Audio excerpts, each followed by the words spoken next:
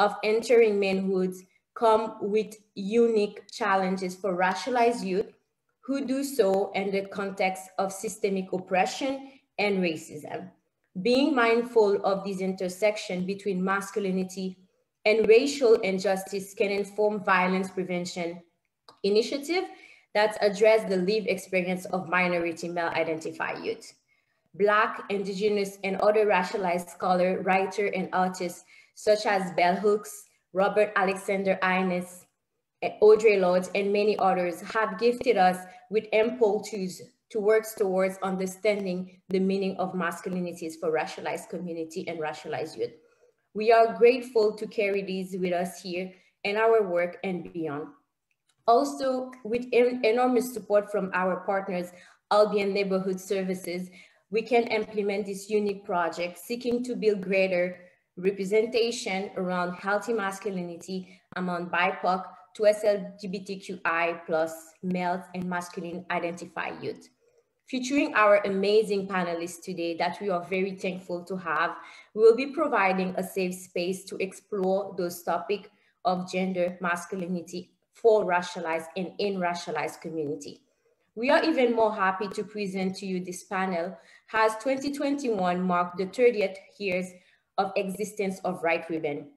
We are very proud actually to be opening spaces for dialogue, questioning, and growth around those topics. We encourage folk to continue to think about our anniversary not as a celebration, but as an opportunity to examine how our own role in making gender-based violence work no longer needed in our diverse communities.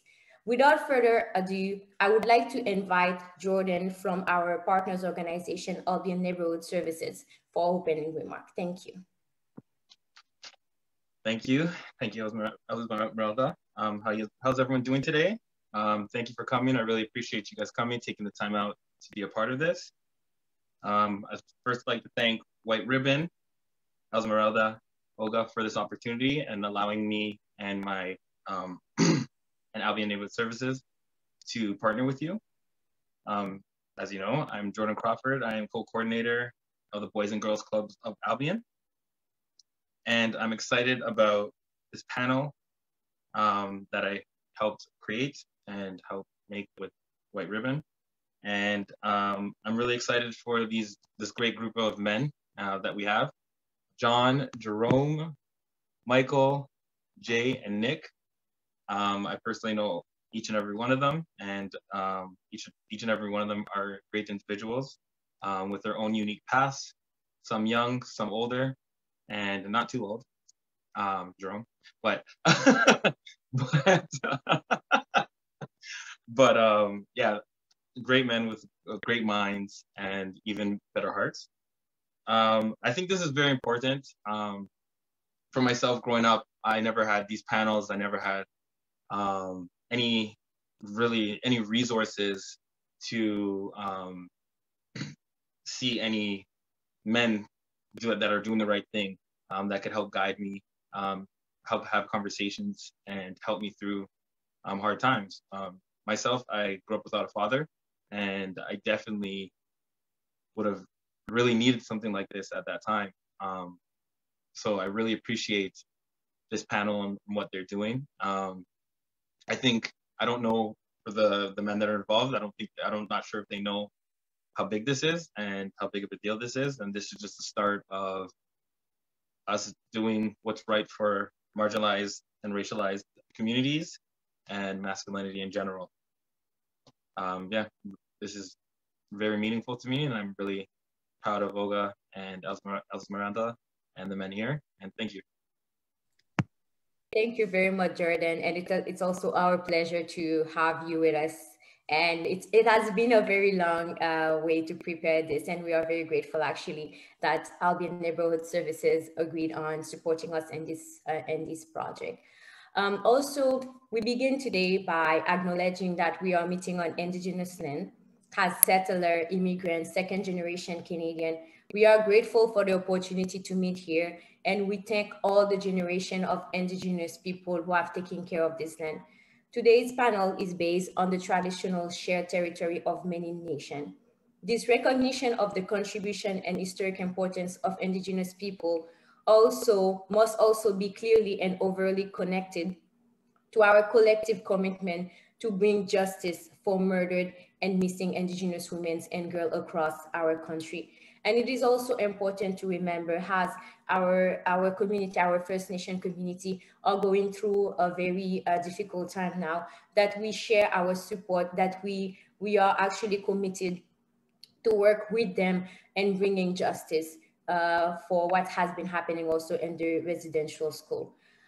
Kindly note that we'll also be sharing resources in the chat box alongside the Truth and Reconciliation Commission of Canada Call to Action report.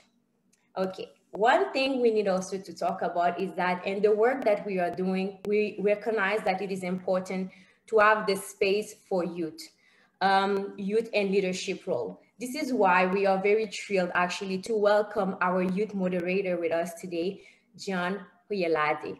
John is currently a student at Wilfrid Laurier University. He's bilingual and studied in French from elementary to high school.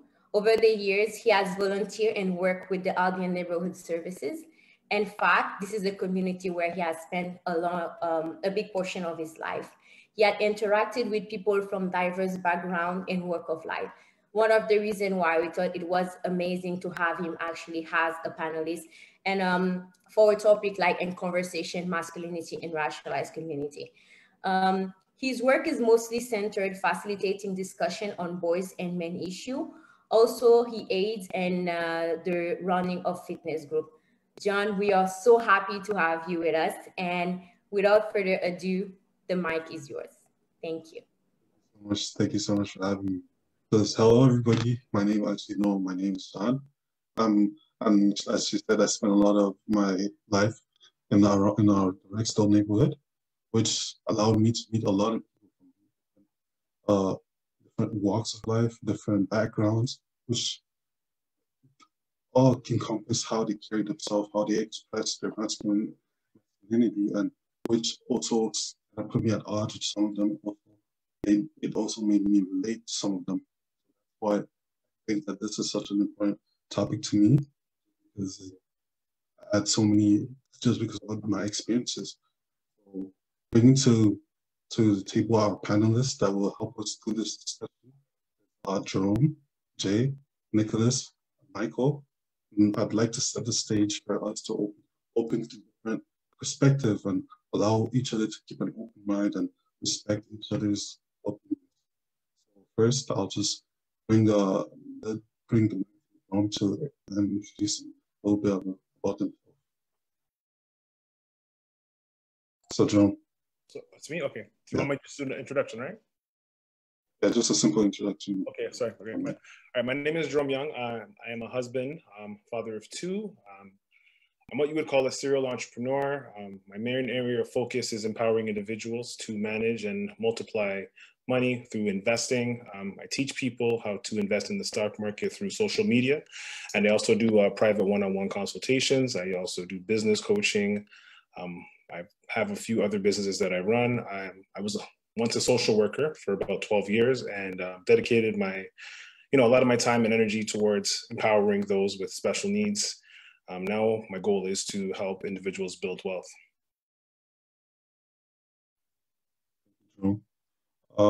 Nicholas, can you introduce yourself and what you do? So my name is Nicholas Woods. I'm a youth counselor at Racialized Women's Center. I work with immigration refugee youth, and Racialized Women's Center opened up the boys program, and they're able to so they hired me to work with the youth there in the Etobicoke community. So I assist in creating programs and also rehabilitating teenagers through trauma recovery, and also getting the youth more involved in the community. So that's one of my goals, to make sure that the youth are more involved in the Etobicoke community, because we know that it's important for them to stay busy.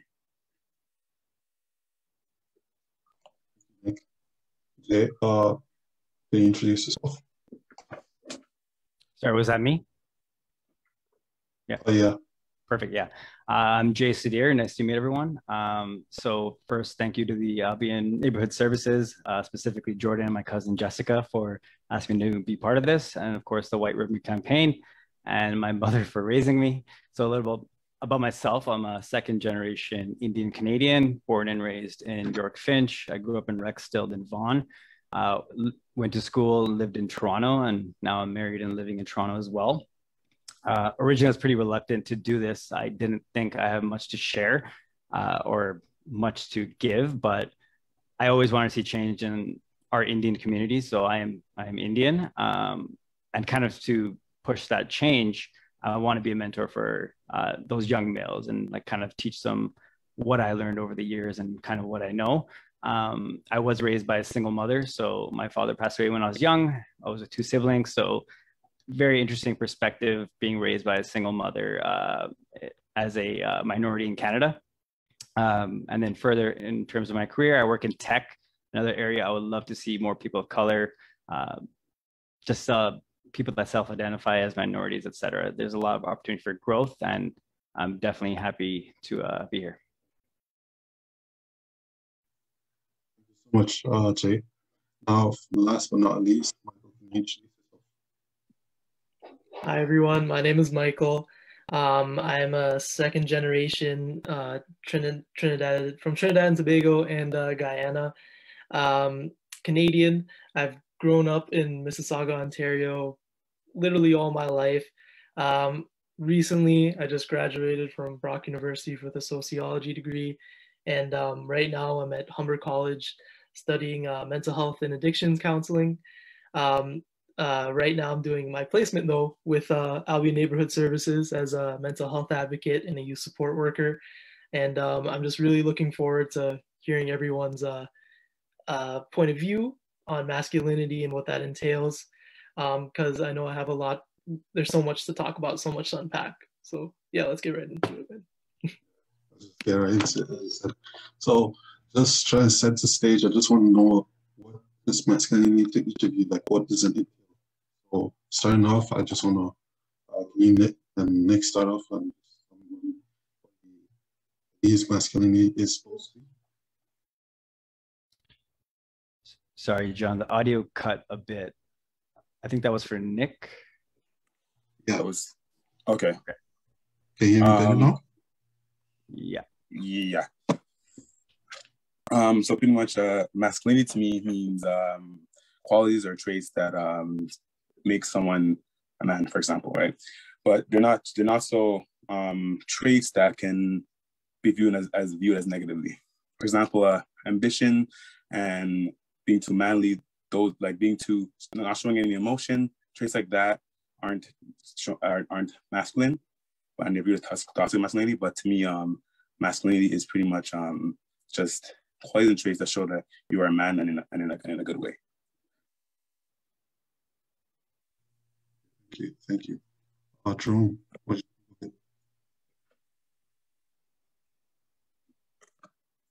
oh, you're muted. I can hear you. Sorry, can you repeat the question? I didn't Okay. clear. Sorry. What is masculinity entails to you? What entails? What comes with masculinity to you? For me, I've always told people it's being a man of your word, being a leader, being okay with talking about your emotions, being okay with showing love to your peers and your friends and family. That's what I really believe being like masculinity is all about. But for me, I come from a Jamaican household, and the man is usually the breadwinner, and you can't really appear feminine, but what's really considered feminine as a man? Like, you can be yourself, you can do a career. Like, I was in social work, and a lot of people looked at me like, hey, like that's a female dominated field, but my goal in life has always been to help people. I was raised by a very strong mother, so for me, giving back, helping has always been my forte for life.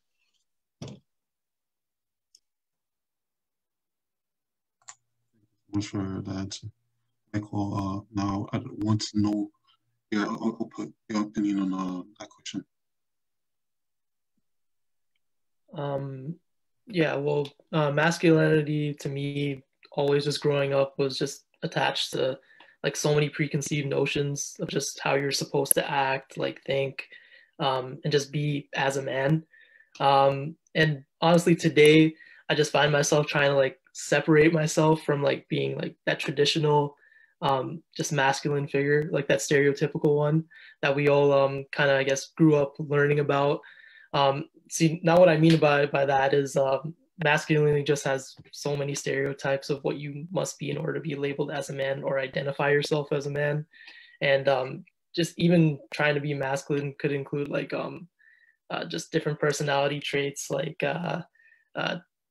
you have to be strong, you have to be independent, you have to be like a leader, assertiveness, stuff like that. And you have to like, I guess you have to look a certain way, you have to dress a certain way. And I think just having these expectations, it just really, it really hurts like a lot of young men's body image for themselves.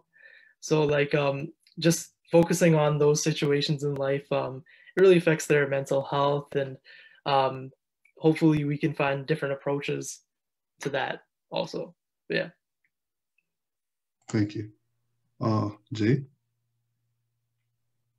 Yeah, so for me, it's similar to what everyone already said. So not to parrot that, but adding to that, growing up in Indians are typically very conservative by nature. It's very role defined. You're a man, you bring home the money. Plot twist, I grew up with a single mom. My mom had to do that while raising the kids. I'm sure a lot of people have that story. So for me, I didn't have that role model to look up to. Like, this is what a man looks like. First time I shaved, I literally had to look it up online. I didn't have anyone guiding me. So these definitions are iffy. It's like, you are defined by this. A lot of that comes from our family. A lot of it comes from religion, good and bad. A lot of it comes from the media. In 2021, it's very different. Both partners typically work, splitting up the roles of the household, taking care of the kids, household duties, the money. Women are making more money than ever, but it's still difficult to get up there. So masculinity in 2021 is very different than 2001 to 2011. So I think the definition is changing a lot. I hope that kind of answers the question. That was a great answer. From what I'm hearing, like a lot of you mentioned culture or what we learn from our environment. So I just want to get it clear, like how much do you believe that masculinity or like what we see as masculine is defined by our environment or our culture? So, Jay, do you want to start? Yeah, I can start. Yeah, definitely. That's where the first thing you learn is from your family. You're going to learn your language, your cultural norms, etc. You see your mom and your dad, your grandparents, kind of the definition. In an Indian household, traditional times, the women stayed home in India. The man went to work. The women and grandma took care of the kids. They made all the food, etc. Western was similar, but then kind of shifted when the need for both partners to work, that changed big time. So it starts with the home, and then kind of how we defined it in Western civilization. I'm sure we all watched TV growing up, movies, etc. This is what a tough guy is. This is what a cool guy is. This is a man with his smoking and denim, I don't know, whatever. Definitely our family, and then media culture, and now you can kind of see it anywhere. So I'd say definitely family and culture to start with, but it shifts as you get older for sure. That's good to see it. Jerome, what did you think of it? For me, culture played a big factor in regards to masculinity. I had some uncles that were very strong. They were entrepreneurs, but I also had aunts that were, well-educated and whatnot. So for me, I learned a lot from them. I got to pick up on, understanding gender roles and all that from a young age. But, kind of as you get older, your influence kind of goes towards media. So hip hop music was a big cultural effect on me personally.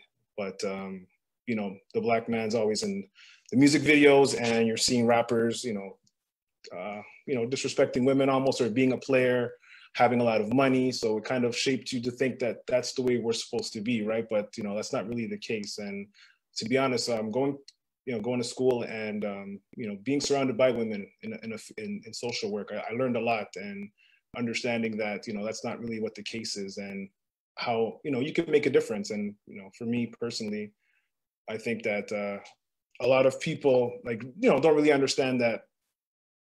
Sorry, man, I'm just yeah, but you can go to the next person, man. Sorry. Thank twisted man for a second. Sorry. Nicholas. Yeah, I was gonna say that growing up as well in not only a female household, my dad wasn't around. Growing up, my mom tried to be the dad of the house. So she tried to show us that how not to show emotion, always work, and be the breadwinner. But definitely, as we got older, she realized that it's good to show emotion and to talk about our feelings and so on. So I think it definitely played a role in like how I view masculinity, and how in the beginning I viewed it as something that I had to be strong all the time. But eventually, with her being my role model, I could see that it changed, and that showing feelings, showing emotion, and all those kind of things definitely are very important to our mental health, and talking about it with as males. Michael. Yeah, so just to go off what everyone else was saying, like culturally growing up in like a West Indian household, I was blessed to grow up with a mother and a father throughout my whole childhood. So the way masculinity was portrayed, I got to see it firsthand from my father and many uncles that I had. And I think just truly growing up is like realizing that your parents, sure, sometimes, yeah, they can be awesome role models, but for yourself, they might not always be like the best role model for yourself. So you have to go out and like go in media and like find different role models for yourself as well. So I was introduced to many things, but also was blessed to have like a sister growing up. So I got to see how femininity and masculinity was taught to both of us in like different ways.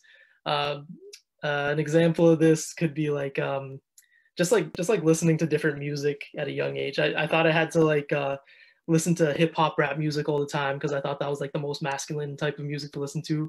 So like I didn't really like show my friends and stuff like that I was listening to like other types of music that I liked, because I thought that wasn't like, manly enough. So that was like one thing that I realized for my environment around me. But yeah. Oh, but that's interesting. What I'm hearing a lot is that like sometimes it can be pushed an unhealthy way, if I'm correct, right? So my follow-up question to that is like, how does it end up that way? How do you push? How does it happen to be pushed in a way?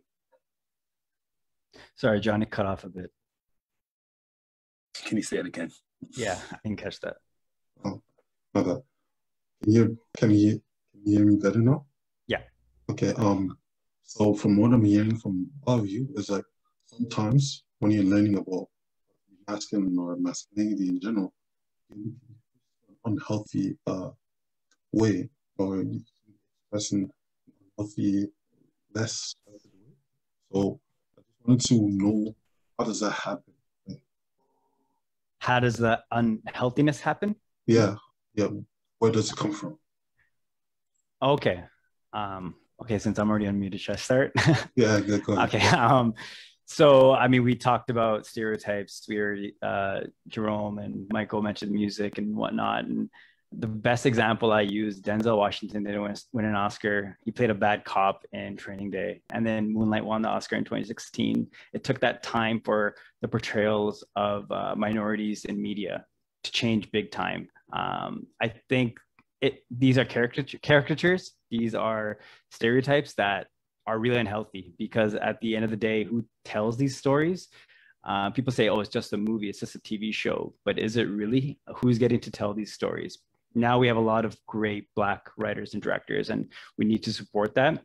This is just external. So in film, the portrayals are changing big time. I love what we're seeing. Misha Green, Underground Railroad, Amazon Prime, like this type of content created by Black creators that are telling their stories finally. I think that's going to change a lot versus 20 years ago where, all right, Denzel Washington, you won an Oscar, but you played the villain. So here you go. Definitely media. Thank you. Now I want to know your perspective on the question. Can you repeat the question one more time? Sorry. Okay. So basically what I'm trying to ask is, how does our views of how we're raised to masculinity in an unhealthy way of life. How does our views on How does the views of masculinity that we're raised to believe turn into an... I don't know why it keeps cutting out. I'm so sorry, man. Yeah, I don't know. It's just like... It's like I hear a piece of what you're saying and then, yeah, sorry, man. So I think John's asking, how are those, I guess, toxic views created in life? General question. Yeah, right, yeah. John? Perfect. So yes, definitely movies, TV shows.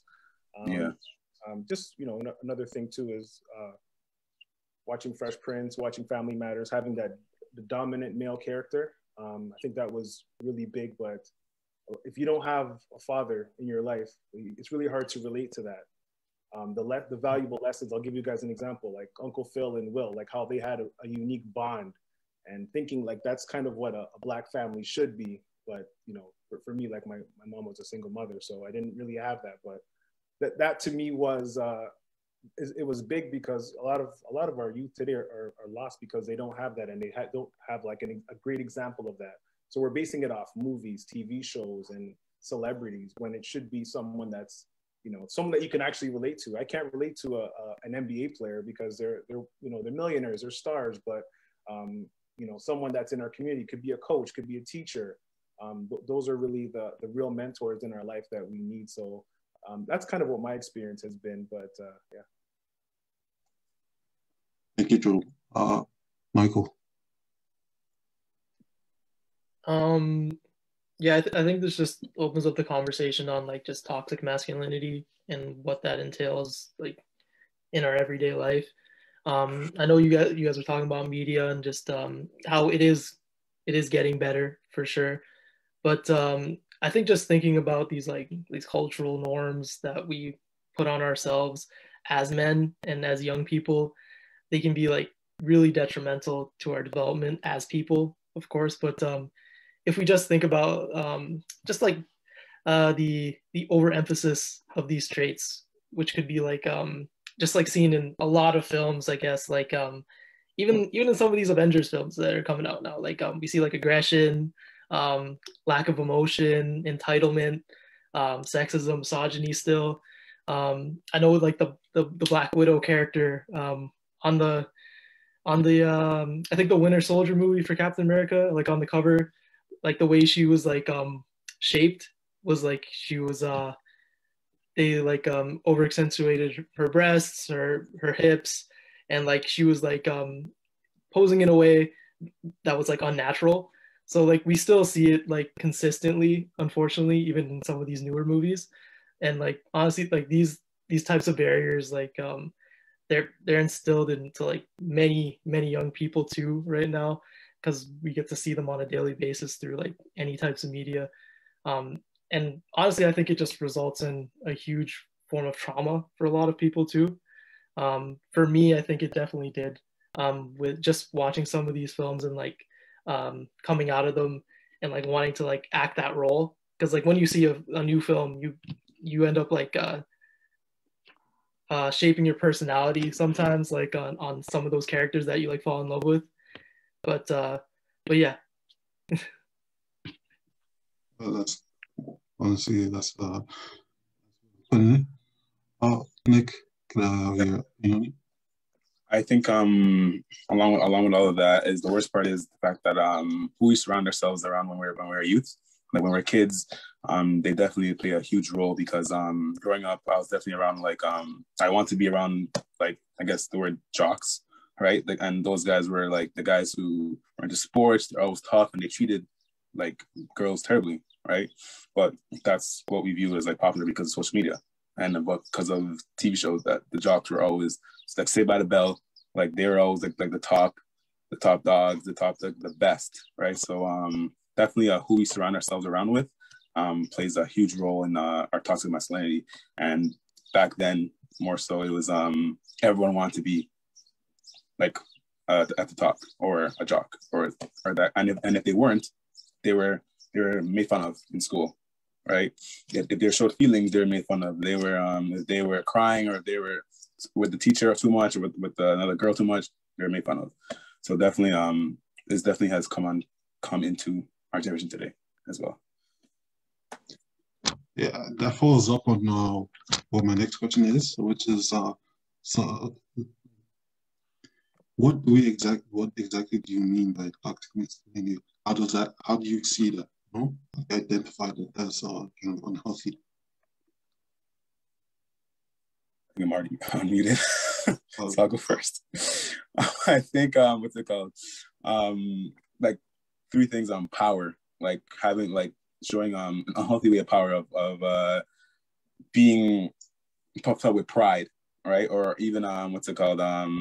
Anti-femininity, right? Where it's like, no, I don't want to be associated with girls. Like I don't want to have any. I don't want to be shown having feelings or crying or any of that, and just being overly tough for no reason at all, and just having to show, like even bullying, for example, that as well is a toxic masculinity.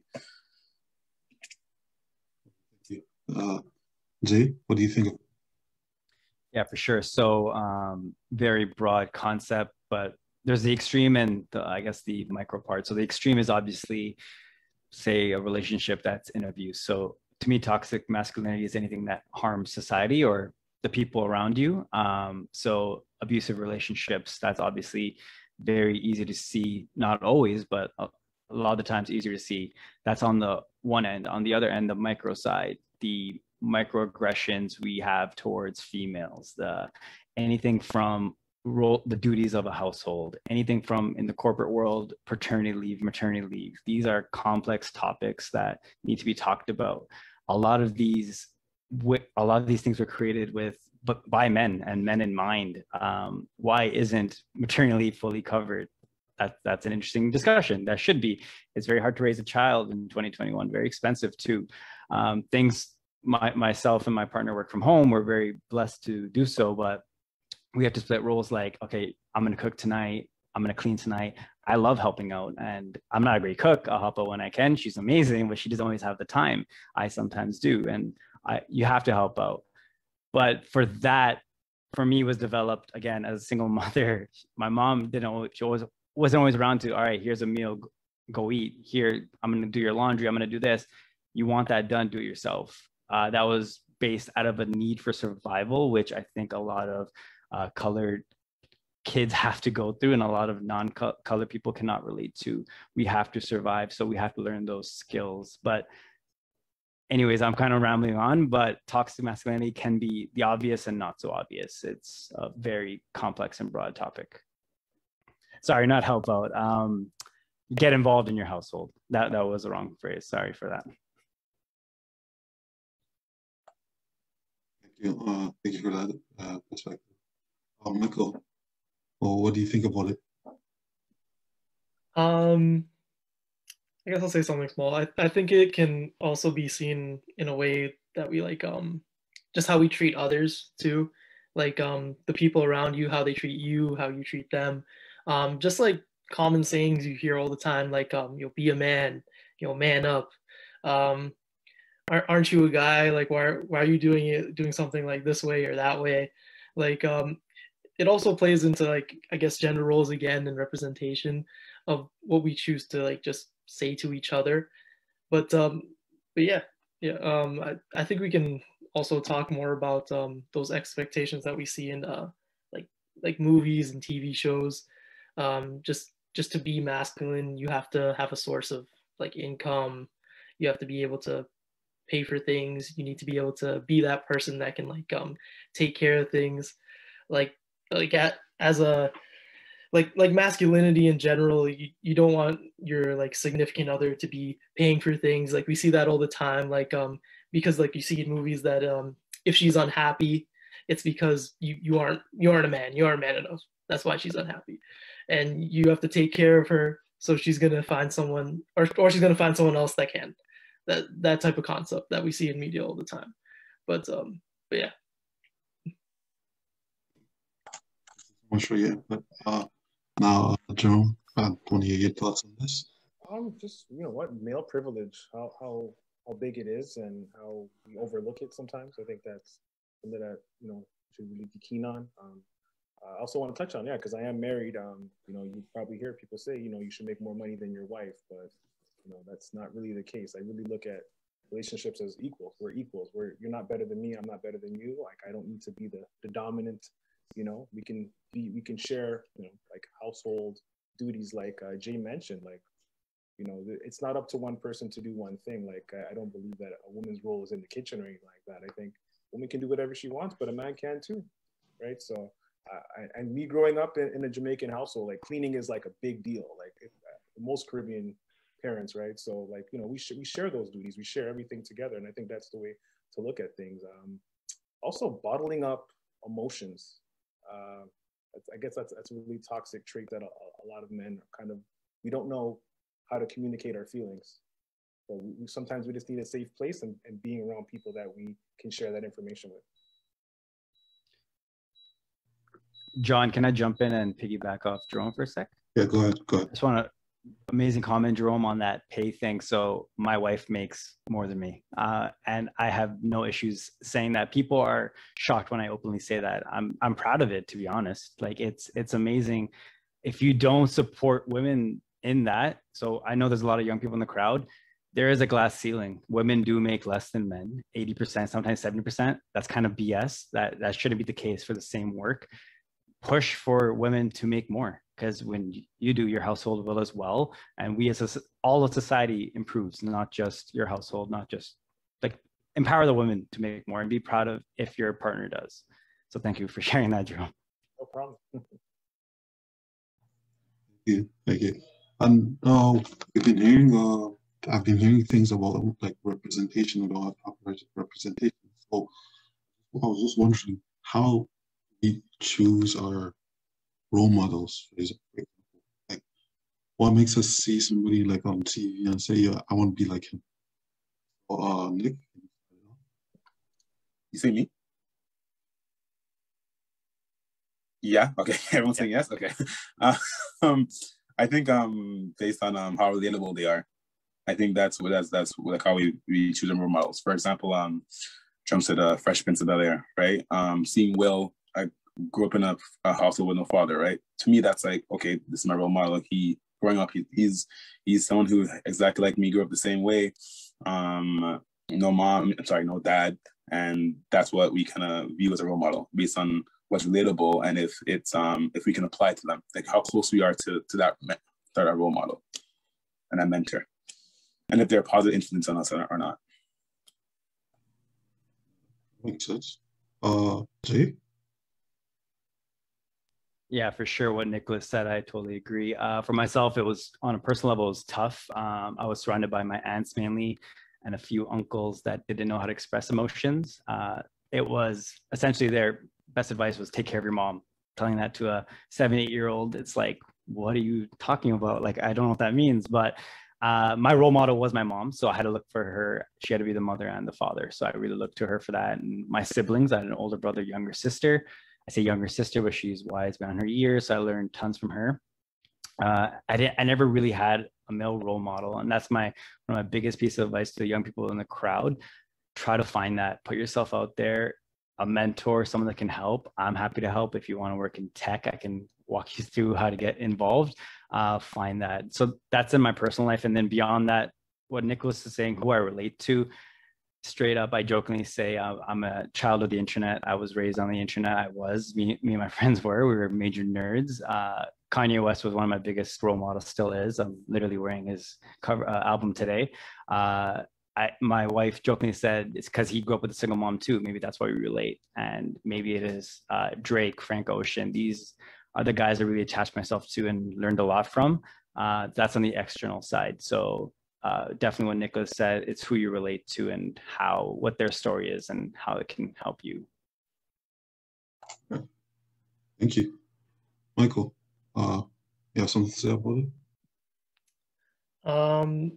Yeah, I guess we can just go back to like the power of representation, just like you guys were talking about. Like, some of my role models growing up, like Kobe Bryant, Dwayne Wade, Lil Wayne, but like, you know, like different role models like that. But like, of course, like there's a lot of things that those guys do that I don't essentially like align my beliefs with. Like, you know, at first for sure, like Lil Wayne, I wore the baggy clothes, tried to put on the chain, you know, everything like that in middle school. But like, you know, for sure I grew out of that, because that was like more something that I saw like on a TV screen or on my phone that I liked, and I was like, okay, this is what masculinity looks like, so let me do that.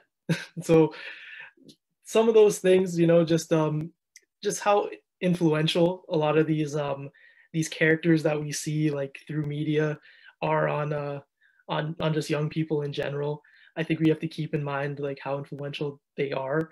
And honestly, sometimes, you know, people, we grow up like in different family households all the time, and like there's different aspects that go into our sense of identity, and we have to know where to look sometimes. And there's so many places where you can like base your own personality and identity off of, right? But yeah.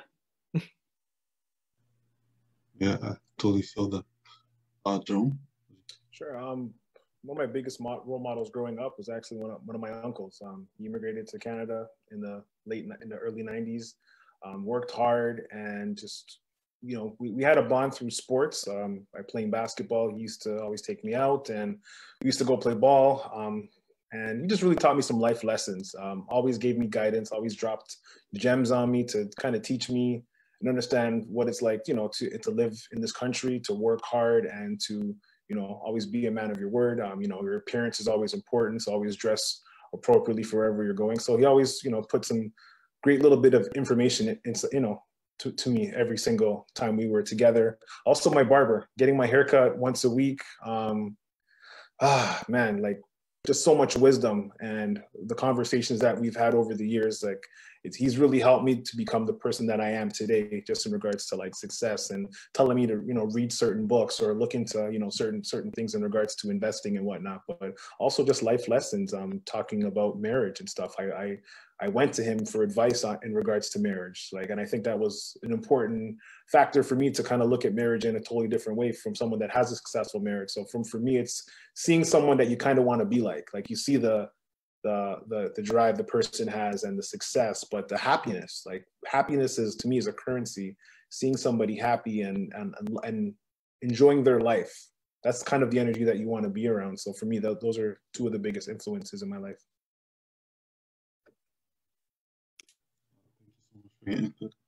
I wanted to follow up on that.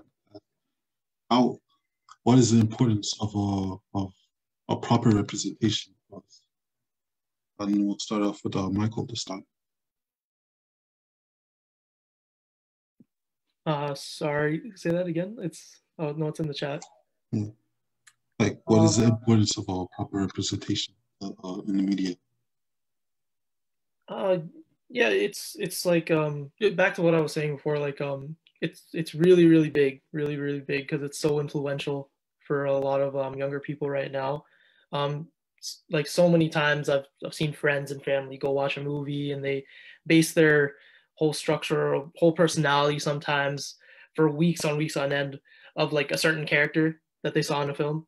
So like they start talking like them, they make jokes about them, like stuff like that. Speech patterns too.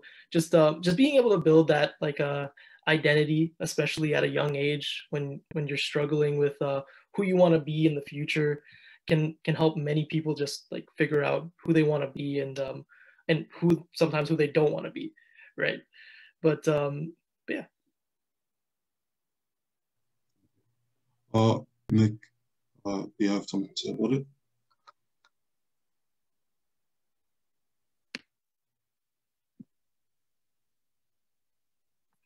You're on mute. Sorry, my hand kept missing the button.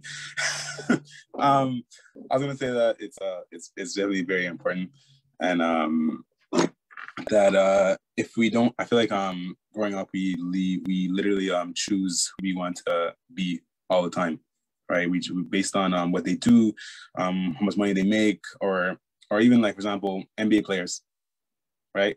We see them, like when we're younger, I want to be like LeBron, I want to be like Kobe, I want to be like Jordan, right?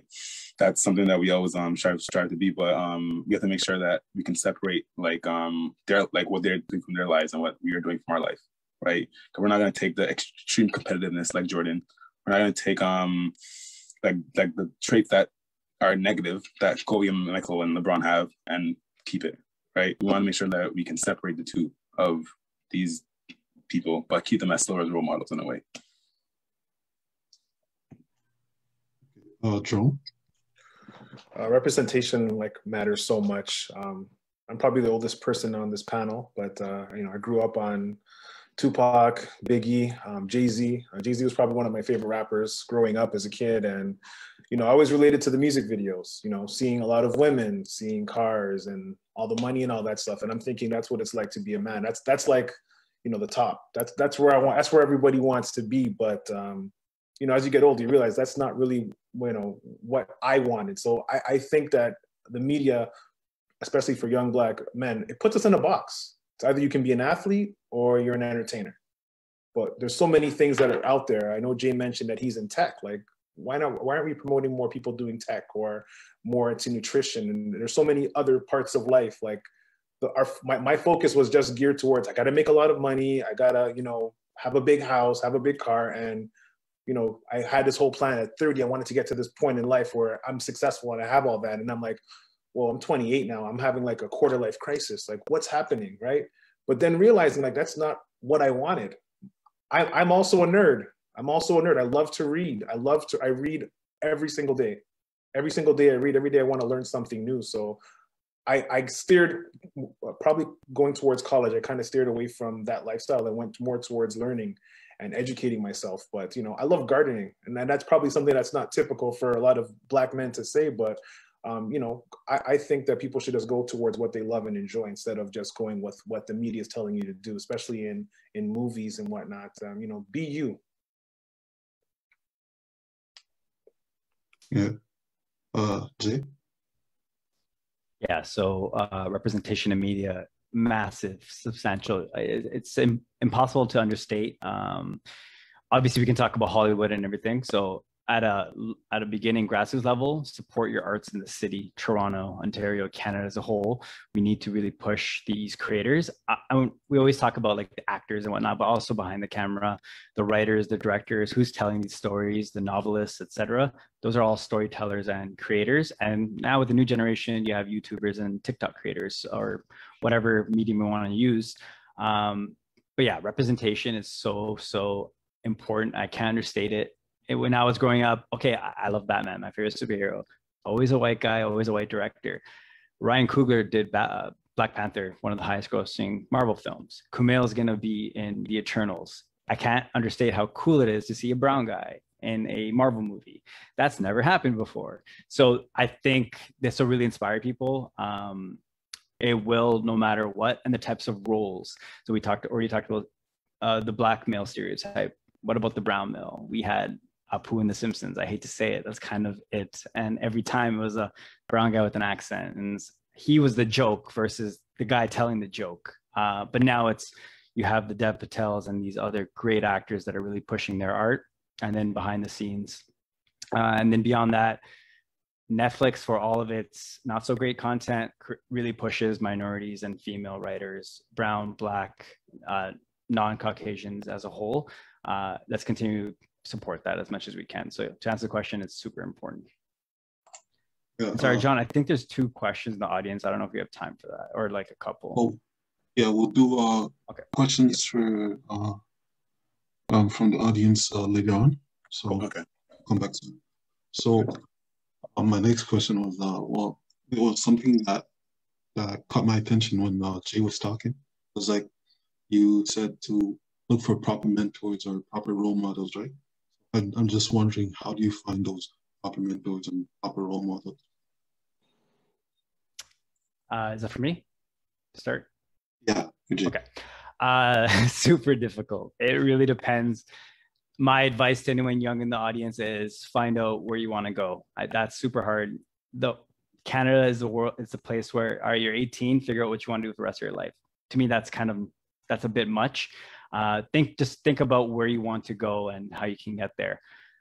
I jokingly said I'm a child of the internet. I am, but so are the youth are too. All of you, we're all connected. If you see someone online you want to connect with, cold call, cold email, do what you can, really put yourself out there and try to ask for that mentorship. And I know that sounds daunting. What's the worst you can get is a no or being ignored, but keep trying and you'll get there eventually. And then for myself, I would love to support any youth I can. So if you have any questions about tech and where do you want to go and how to navigate that corporate world, it is a bit scary, and especially for minorities, although companies are trying their best with the diversity initiatives and whatnot, it is a daunting world for non-white people, but I'm happy to help with any questions. So to find a mentor, figure out where you want to go and kind of model yourself, straight up stalk people's LinkedIns too. All right, he did that. What else can I do? How can I go on that track? That's a cool writer. What's his career? Read some bios of people you admire and how they got there. You'll get some fascinating stories for sure. I don't know how Jerome would find a mentor. To piggyback what Jay said is pretty much what he said. Like, you find people, and a lot of people are on their phone. So finding people through social media, and sometimes just sending them a message or just telling them, hey, I appreciate the content that you're putting out, man. I would love for you to mentor me. You'd be very surprised that there are so many people out there that are willing to help, especially people that are, in successful positions. They would love to help out someone that's, young. I just did a podcast with a lawyer and he's looking for people that he can, mentor. So there are people out there. It's just really just, taking the chance. But, we fall in love with kind of people that are, I don't want to say influential, but people that are actually making a difference. And I think that, just reaching out, DM will go a long way. They may not answer back right away, but eventually, they'll see and they'll, get back to you. Yeah. Well, that's interesting. What I wanted to ask is like, okay, how do we find the good ones versus the bad ones? Which one are the one that really elevates you? Nick, can you answer? I think based on like the person's awareness, like the mentor's awareness of like their mistakes and their errors, and if they're able to like accept it and move on for it. Like I think one of the biggest things that I had was having a mentor who was, I think he was 10 years older than me, but he was able to admit his failures and mistake. He was able to admit like when things went wrong. He didn't try to what's it called, show like put up a facade of who he is of what he is or what he can be, but he showed me his actual self. That yeah you can make mistakes, yeah you're gonna take risks, yeah you're gonna mess up, but that's like all part of life. That's a learning curve no matter what. So I think when we're able to find someone who is truthful to themselves and honest, I think that's when we kind of decide if this mentor is good for us or not. Yeah, that makes sense. Michael, you have something to say about that?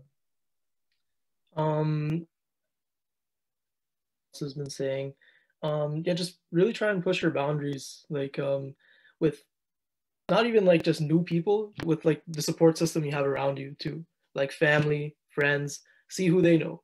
Just connections are big.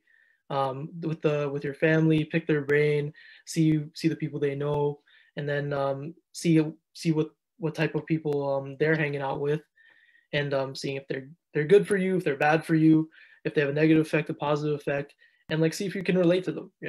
It's all about relating to different situations and really just trying new things altogether. But yeah.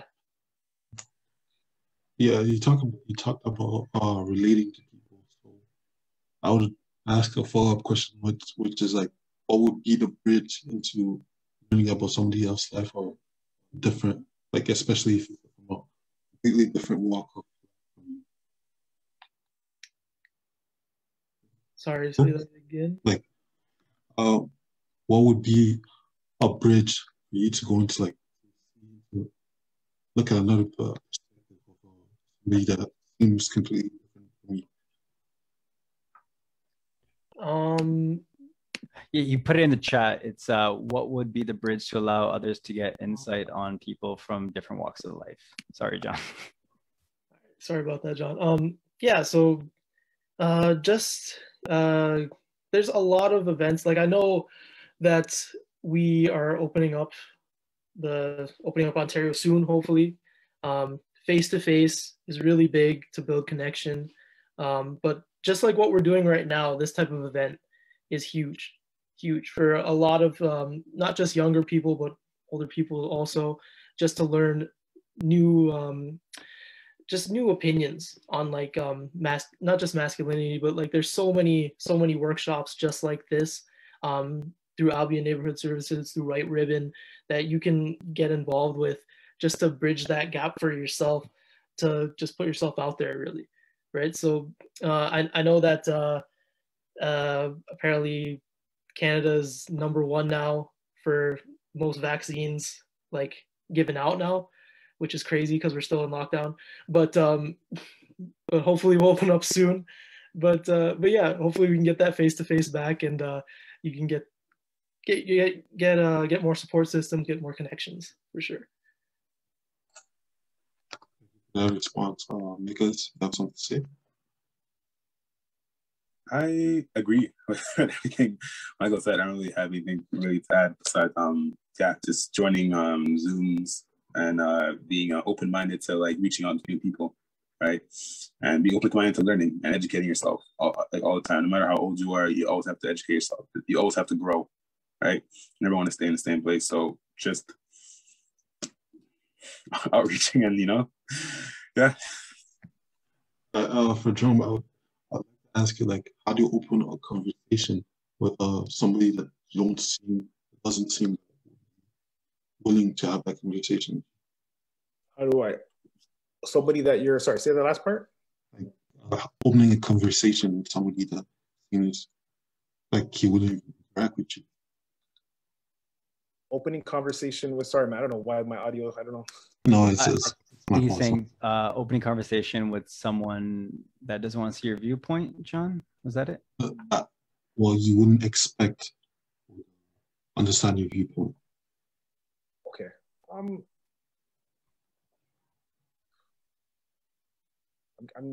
sorry, hold on.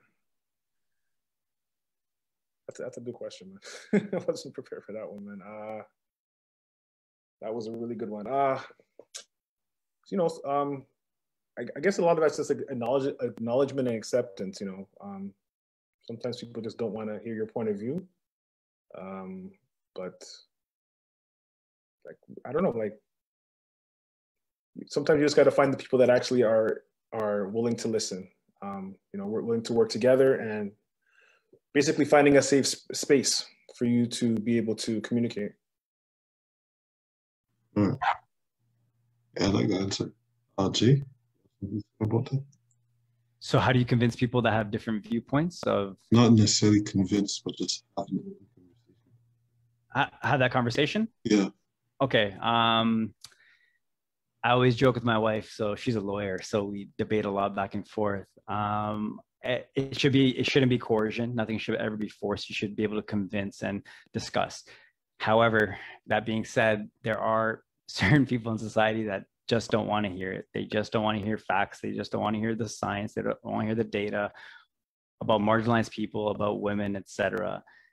You're not convincing those people of anything, unfortunately, and they will live their life. They will continue to live their life a certain way. However, I truly believe the best in people in most of society, even the ones you disagree with. That doesn't mean getting into a shouting match. Again, that's what coercion is. You're forcing someone to your viewpoint.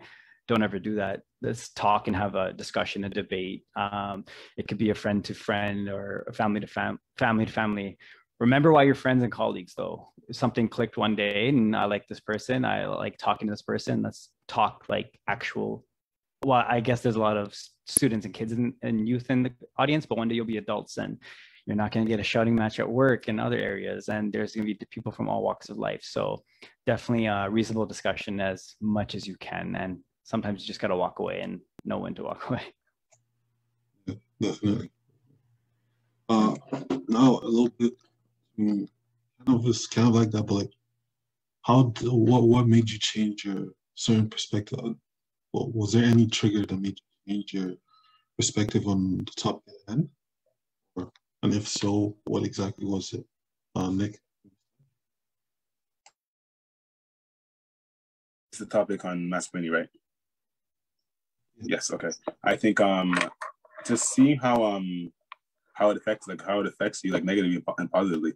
I think eventually I reached the age where I started to think more about how I treat others, and how if like being extreme on this side, how it affected me negatively, and how it made me view people as like if they had this like judge them pretty much, right?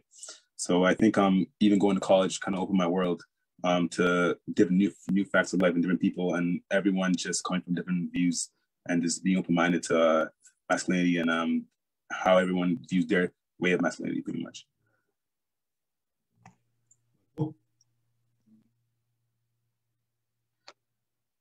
Michael?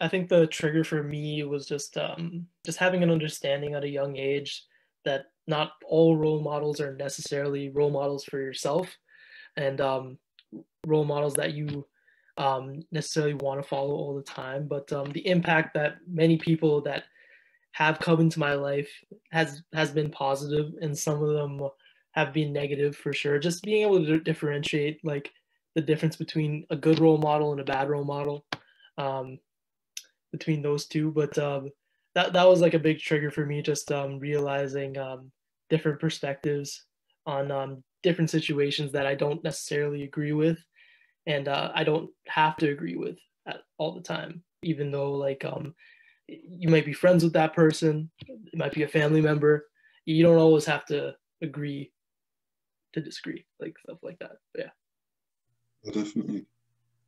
Jay? Yeah, definitely. So I definitely agree with Michael and Nicholas. So even going beyond masculinity, talking about people that don't identify at homosexuals and bisexual as well.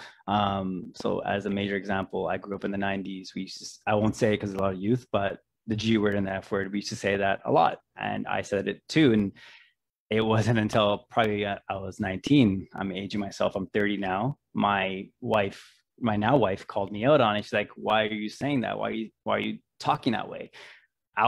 You're kind of taken aback. It's like, we always said that word. We always talk like that. It's just a joke. It's not hurting anybody. I don't know any people that identify that way. So it's not actually hurting anybody. But she really opened my eyes and said, it is you using that and continue to use words like that. And there are many hurtful words that you can use, continues. And someone said language matters. That absolutely does. So that was a shock for me. I was like, wow, I was wrong. And I think I vowed from that day, I'm not going to say that word. And another one, not related to that or really masculinity, but Aboriginals, I really want to speak on that. My sister, I used to be very ignorant on the topic. We learned about it in school, elementary, high school. I don't think we learned the importance of it. And it wasn't until my sister really opened my eyes and really pushed me and gave me videos and articles. She's like, this truly matters. This is why this residency school is happening here. This is why Aboriginal rights matter. I don't think a lot of Canadians in second generation really we should identify with their pain, but we haven't. And with everything going on right now, it's so relevant, and it really clicked for me. So that's two women in my life that kind of forced me, but they shouldn't have to teach me, which is the interesting part. I should be able to learn on my own, but two very important women in my life taught me those life lessons. I rambled on a bit there, but I hope that answers the question. Sure. For me, it was having kids, having a son, and like having that responsibility now to, be a perfect dad. We all want to be a good dad, because especially for me, like my dad wasn't involved in my life. So for me, raising I have a son and a daughter, but raising him to be a good man, like what does that actually look like? So for me, that was something that really triggered me in regards to sports, in regards to his social life and whatnot. I think that's something that, it takes time. I always tell my son that, I'm not perfect. There's no guideline for being a dad. So for me, that's definitely one thing that I continue to work on with my kids is, I want to be the best parent that I possibly can, but communication and how important that is, and just being positive. Oh, feel that. Well, my next question would kind of ties into what the previous one. It's like, if you were in a position to meet your younger self, what kind of guidance would you give? So, Jake, could you start? There's probably 1,000 things I would say, but the biggest for my younger self and other youth in the crowd right now, life, I'm gonna sound like such an old man, life is not a zero-sum game. That doesn't, we're taught from youth, there's a winner and a loser. Fine, in some things there are in finite games, so like sports, video games, etc. But life as a whole, the journey, it is not zero-sum. We can all win. We're literally in this together. I didn't realize that as a kid. We had that mentality, yo, I got to win at this game. I got to win at this. I got to win at life. I got to have the best car. I got to have the best education, why? We can all win together. We need to support each other. So my biggest lesson to my younger self is life is zero sum. Let's all try to win together. I agree. Nick? So many things. One of the things I would tell my younger self for sure is just to be more open-minded. And I think growing up, I had an image of what I wanted of being like the best at everything. Like what Jay said, we want. Why do we want the biggest car? Why do we want the biggest house? Why do we want that? Like that? Like, is that really gonna bring us happiness? Is that really gonna like make us happy? So I think I would definitely tell myself that, to be more open-minded and also learn to be content with what you have, right? Like there's no reason to do like the absolute most for certain things when you're really happy with already what you have. So why do you have to like do that? So definitely that, and also educate myself. That's what I would tell myself as a kid.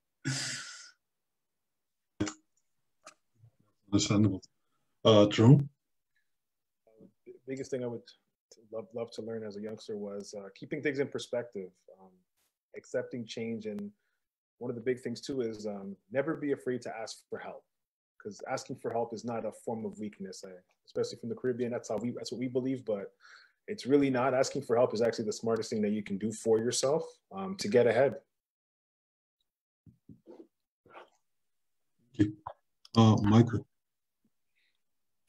Yeah, so just growing up, I was like a really, really shy kid, really quiet kid. Doing something like this would be like unheard of for me, just speaking to a whole bunch of people like this and having a conversation like this. But yeah, just saying something to my younger self, I guess, just stop overthinking, have confidence when you're saying something, because like the things that you are saying matter, and they're for sure someone can relate to them directly.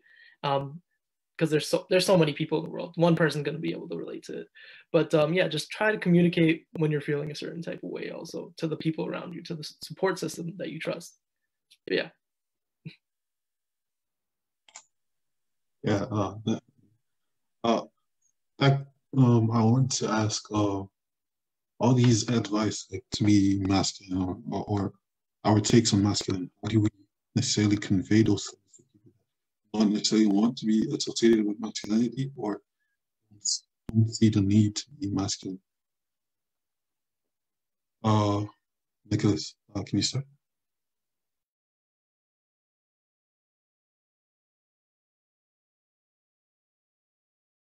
Sorry, I'm just reading the question real quick. I barely heard you. How do we convey those things to people who do not necessarily present themselves as masculine? I think just being able to share stuff like this with them, right? This Zoom, for example, right? Just sharing them with the youth that like you're able to come to these type of things, telling them like, yeah, you don't need to say for the whole thing, but just being here and just being open-minded listening to things like this, right? And I think that's one of the biggest things, is just being able to communicate with them and listen to them as well. Dick? Yeah, I definitely agree with Nicholas. That's a tough one. Their lived experiences is something that we'll never feel, but ensuring a safe space for them and making sure they're heard. That's, I think, a major key. A lot of organizations are doing that. We're doing the best we can. It's not necessarily enough. Not to get into stats, but look at the assaults against non-binary people, trans people, especially people of color. It is much higher than non-colored people. So safe space and definitely hearing their stories and listening for sure. Jerome? Definitely workshops like this, seminars, any kind of community work within schools, after school programs, and a social media presence. I think social media would be very helpful for those that are going through this. And any thoughts, Michael? Yeah, just basically the same thing everyone else said. Communication is always key when dealing with this type of impact. Of course, there's so many actually for people that are like I guess like novices to like these types of issues. There's so many like free courses like online that you can do on like to learn more about the LGBT community, to learn more about anti-Black racism, stuff like that. There's so many resources that you can use, and I think we're going to even drop some in the chat soon that you guys can even click on to share with your networks. But yeah, just getting involved with your community and being able to have these conversations is huge. Yeah. I agree. And then it goes into my question is like, do we sometimes get taught wrong things about masculinity? Let's start with Jerome. Yeah, I definitely do think we are, taught the wrong things, and it's not till you're actually an adult where you can make your own decisions, where you can kind of, understand what's right and what's wrong and what fits for you. Communication is probably the biggest thing, whether it's with family, friends, your significant other. How to change that is, as I said, things like this where people can, take the information in and utilize it for their own lives. Okay. Yeah, so definitely agree with Jerome there. Are we sometimes taught the wrong things when addressing masculinity? Absolutely, otherwise we wouldn't be here. It wouldn't be an issue today.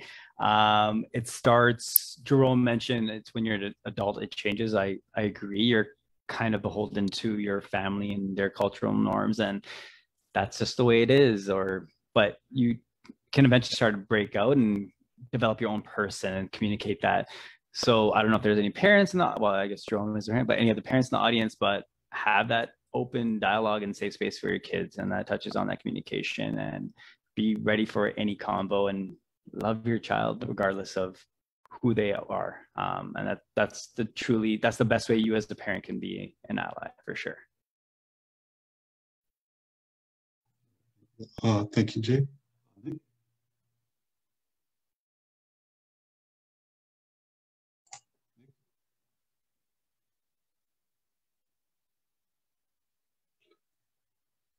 Wait, Nick, you're muted. Me? Yeah. Sorry. Oh, Can you hear me? Can you hear me? Also, Michael's muted as well. But you're yeah, we're definitely taught what's it called, wrong that type of masculinity, toxic masculinity. And I think I even realized it like the other day when my nephew was crying. I said, "Why are you crying? Like, be a man, like stuff like when I said it, I was like, oh my goodness, like my culture is like talking from me right now. Like why am I saying that?" So, but just being aware of what you're saying, and this also like making sure like what you're saying to your like kids or nephews or your youth, that what you're saying, be aware of what you're saying to them, because you don't realize that sometimes just culture slips out and you're saying like the wrong things, right? And it's not going to help them. So Thank you, Nick. Michael, can you say something? Yeah, just I was really blessed to have like that open dialogue with my mom in general, just on toxic masculinity. I learned a lot from my mother, and like from university and high school, different things like that. But I think it's important to give everyone a chance to get to know who you want to be, instead of people telling you who you're supposed to be, really, because that's why I kind of hate the question of what do you want to be when you grow up, like at such a young age. Like, no idea. I had no idea what I want to be like when I'm 7 years old. Who knows, right? So considering that, there's so many factors that play into who you end up being, And honestly, that person that you do end up being, that could change in like a week, honestly. Like when you, like, I wanted to be a basketball player when I was 7. I don't think, I'm like 5'8", you know, it's like unlikely. So I thought I could dunk at one point. No, I cannot. So like it could change at any time. And there's so many things that that contribute to what you want to be when you grow up, for sure. So yeah, just always keep an open dialogue. Like I said before, I'm really blessed to have an open dialogue with my family. So I know there's a lot of people that don't have that open dialogue with their family, but there are a lot of resources also like in the community that you can reach out to. Even like us as panelists, you can reach out to us too, like to talk about those types of things. So yeah.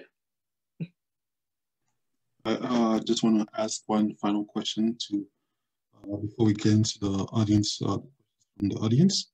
So my next question will be: how do we continue growing and overcome struggles in our daily life? Jerome, can you start off? I'm starting, right? All right. So I think empathy, so having empathy towards one another, effective communication, being non-judgmental.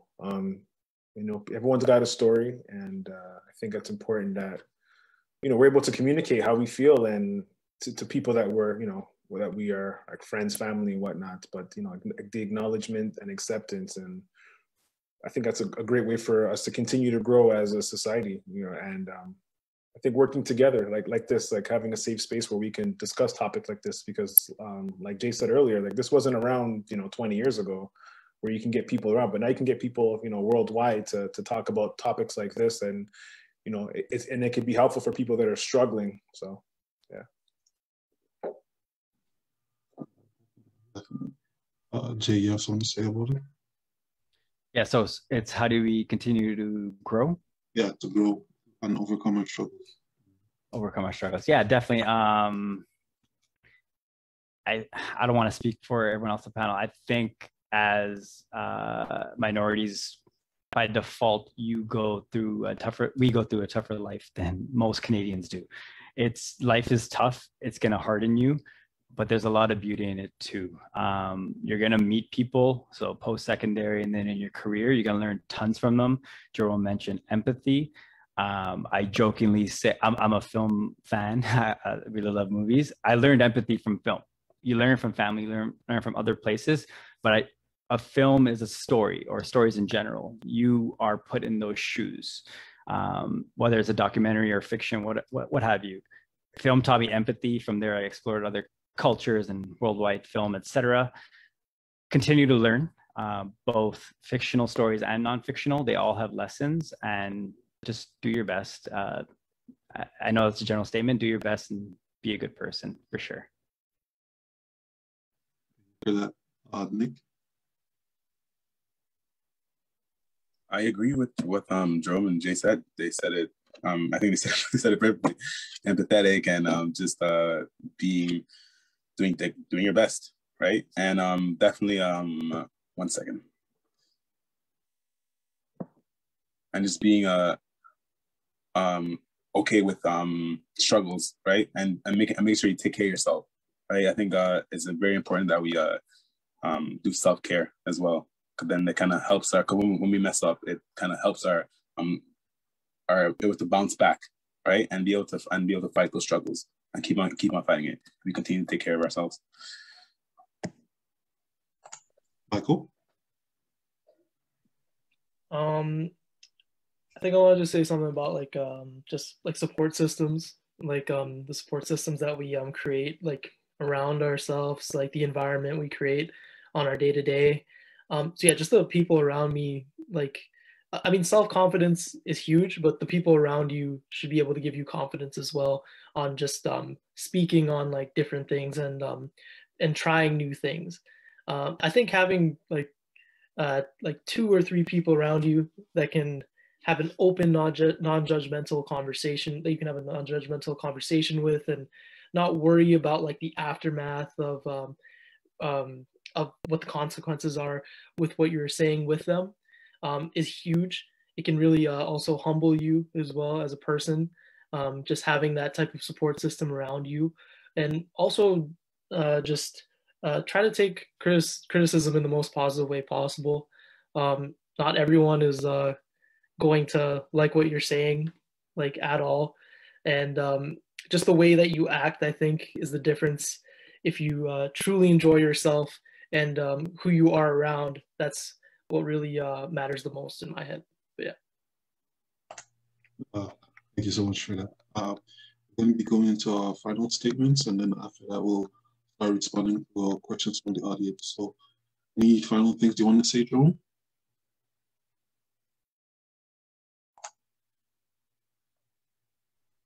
Any final statements? It's for Jerome, I think.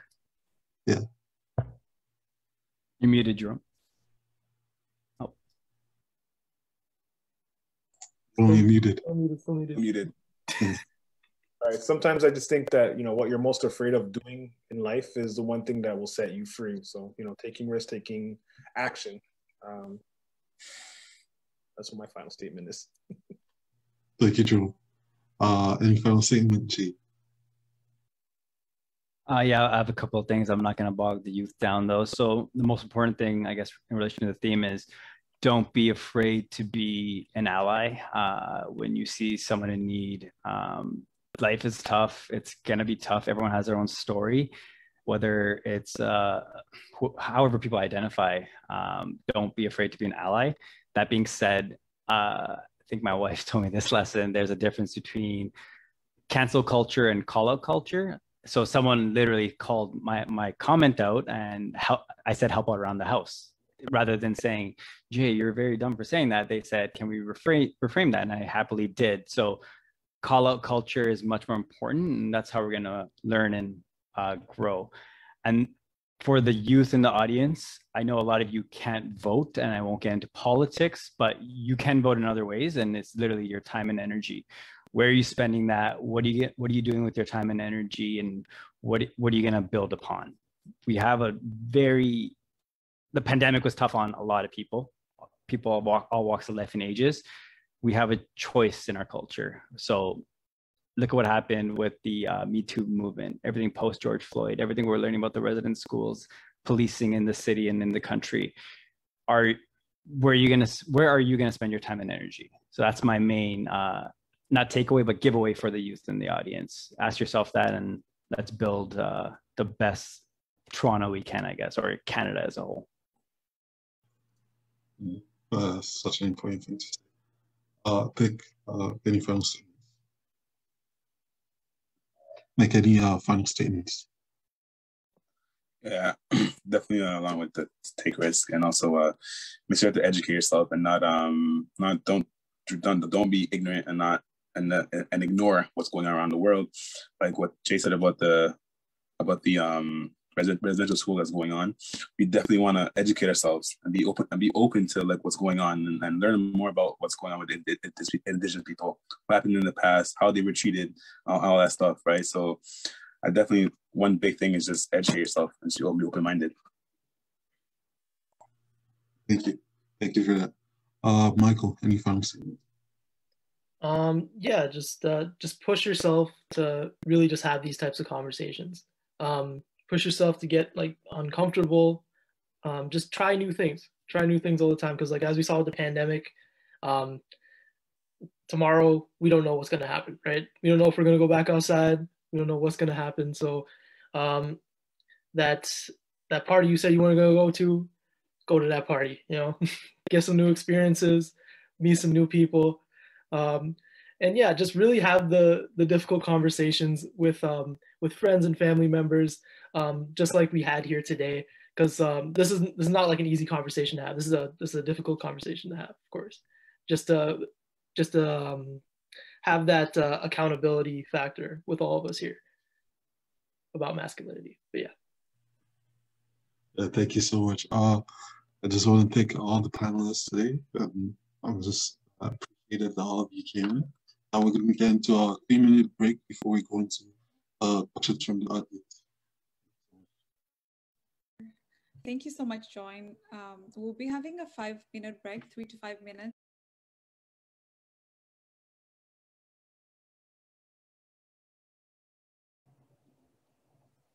Hey everyone, thank you so much for staying. We'll be having the next round of the Q&A, and then we will also be sharing the survey. Please feel free to fill out the survey, want to know how we did, and here's some feedback that we can use for future panel events.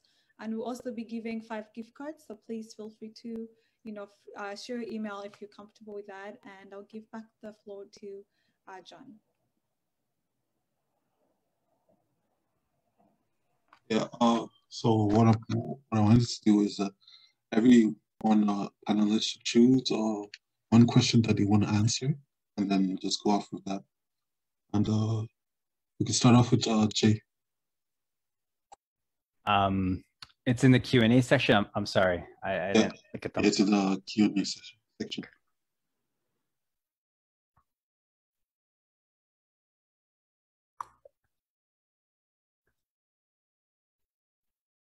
Okay, I found it. Sorry about that. They're all open, I guess. A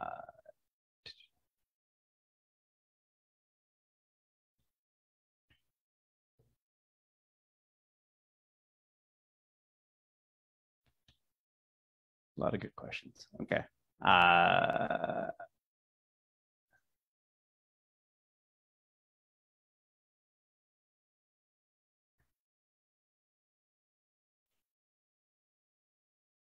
Okay, so I see one about from Sam. What's everyone's relationship with sports? From my understanding, sports can be both a healthy and super unhealthy place for men. So thank you for the question, Sam. Sports are interesting. I think a lot of minorities use it as an escape, which is totally fine and totally understandable. We have that win-lose kind of mentality from youth, and we typically gear towards basketball and soccer, as we see, and then obviously outside Canada we have cricket, etc. But I think a lot of racialized men use it as an escape. And can it create that toxic thing? Absolutely. The boys' locker room, etc. I love sports growing up, baseball, basketball. I love hockey to an extent until we quickly realized that hockey is not accessible for everyone. Most parents can't afford $15,000, $20,000 a year for hockey and whatnot. So in my opinion, hockey is not a great sport. But I guess to get to it, I used sport as an escape and as a connection with my friends and colleagues and whatnot, both competitively, fantasy, now video games, almost everything. They're fun, they're challenging. At the same time, if you remember my thing on zero sum, sports really push that. It's win, lose, and that's kind of it. But that is the point of competition. So that's that lesson from sports. But we can definitely grow as you learn things like community and team players, and leadership was mentioned too. All applicable, all truly important soft skills you're going to need in life. So yeah, sports can be both healthy and unhealthy, and obviously healthy in the physical aspect as well, which I didn't mention. So thank you for the question, Sam. Thank you once again. Now we'll move to Michael to choose his question. I'm gonna do Danny, he, him. What are the 3 top ways a white man can do / say on helping raise awareness for their children? So I think this is a good question. So just getting involved, like we were talking about before, so many workshops, just like what we're doing here, make sure your child, and honestly you too, Danny, thanks for coming to this is great, would really, really highly benefit from like these types of things. And there's 5-week courses, there's 6-week courses on anti-Black racism, and different immigrant type courses, indigenous type courses that you can get involved with. Also, Danny, just as as a father, just make sure you have that open dialogue, like always, with your child, just to talk on like what is going on in our society with there's so many things happening every single day on the news with now like these residential schools and I think it's 200 bodies found now in Manitoba, unfortunately. Very sad. That you can just keep building with your children, making sure they're self-aware of the way that they are approaching things and talking to people, so we can all just have like the best outcome possible, honestly. But yeah, I think that was 3. I'm not sure. Was that 3? I think that was 3. that was 3. That was 3. That was 3. Nick? My Wi-Fi had cut, so I can't see any of the questions. So the only question I could see is question from Jose. I think I'm saying your name terribly wrong. I'm sorry. Have any of you been in a situation where you are in a group of guys and the conversation turns degrading towards women? How do you find the courage to speak up and stop it? And how would you advise young people to do so? I think one of the ways is being able to speak to the group one by one. Like I think speaking with in a group is definitely hard, especially with a group of friends. It's definitely hard to defend women but being able to speak to them one by one and telling them your opinion of why women are equal, why women are so and so. But it also depends on them if they want to view women as equal as well. So because if they don't want to listen and they don't want to view women as equal or view them as or people, then there's no way that you can go about doing it, because no matter what, they won't listen. But I would say definitely try to speak up to each of them one by one and get their opinions of why they view women like this, and you can share why they're equal. And how would you advise young people to do so? I think social media, for example, Future, he definitely plays a role in the youth and all these rappers, how they view women as just objects, and how they're just viewed as nobodies. And I definitely need to learn to separate what these guys' view of women is, because their view is terribly wrong, and they view it terribly wrong. But that's your image, and that's what they'll continue to uphold, because that's who they are, right? So definitely one way is to tell you, don't look at social media. Please don't look at social media, because social media is not the best outlook when it comes to doing anything in this world. is serious, because social media has a very twisted view of men, women, and relationships, right? So that's what I would say. Thank you for that. Thank you so much for that. Jerome, the question? I see anonymous attendee. How do we reconcile the fact that nobody is perfect and still trying to stay on point in terms of taking away the good? Kobe may be a great role model in general, but he admits to cheating on his wife. I don't think that's healthy masculine behavior.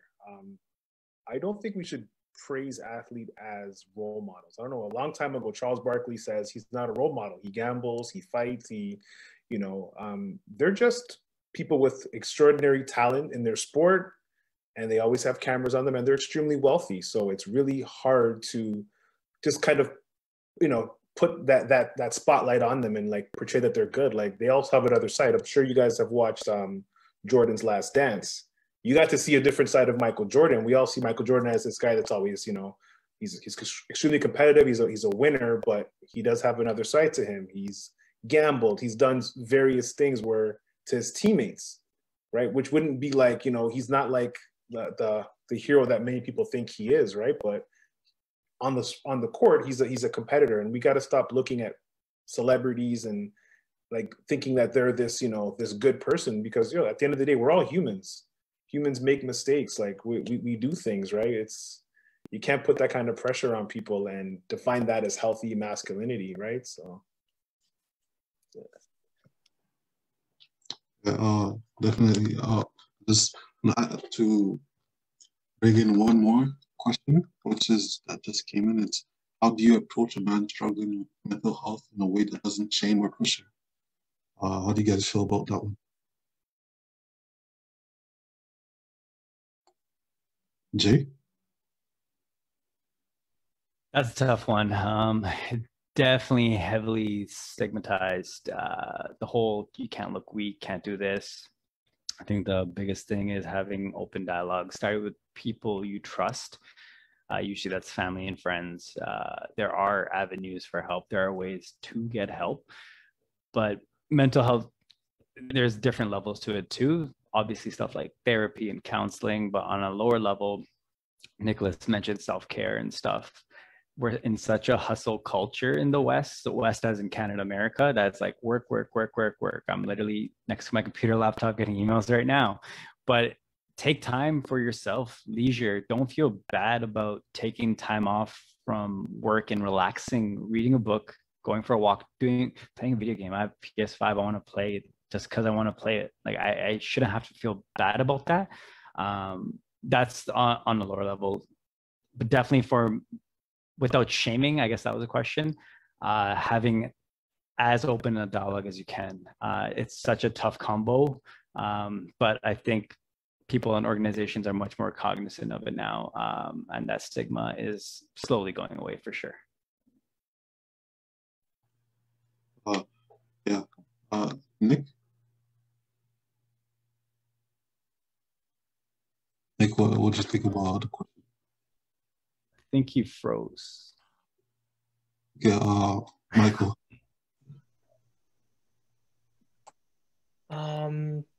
Yeah, this is definitely a tougher question.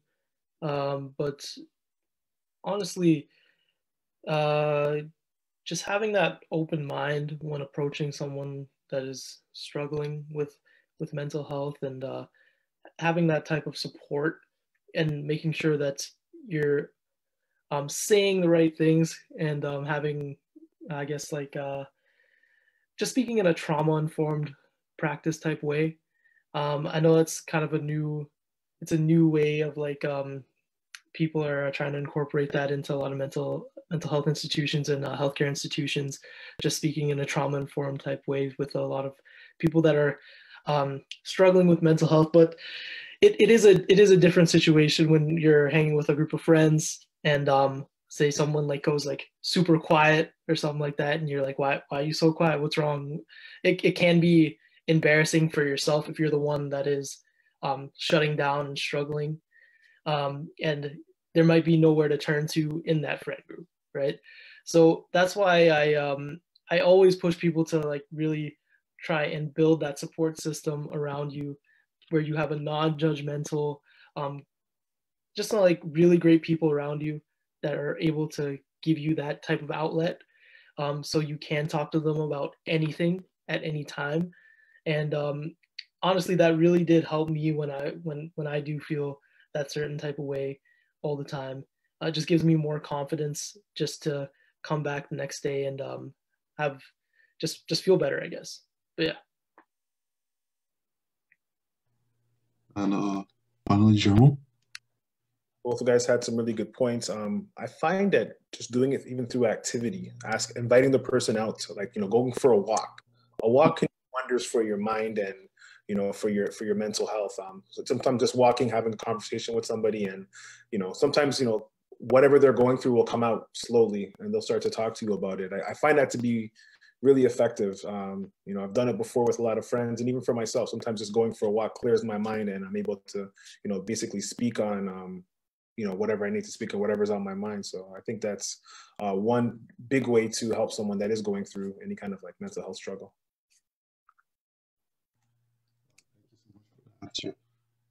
Since Nick is back, we can just, do you remember the question, or should I repeat it?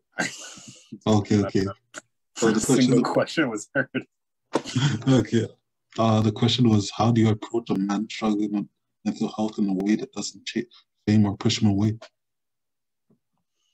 What I've always done is just to assure them that what they're feeling is okay, right? And that it's okay to feel like this. It's just